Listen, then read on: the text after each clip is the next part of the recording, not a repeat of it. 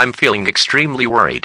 Not because someone is hating me, but the fact, while I was gone having infinite fun, I see reports showing SlashCraft being targeted, while he was seeing the list.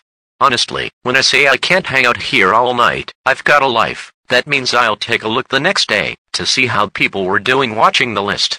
But I get reports saying SlashCraft was sending me lots of desperate pleas for me to help. But don't panic. Everything is taken care of.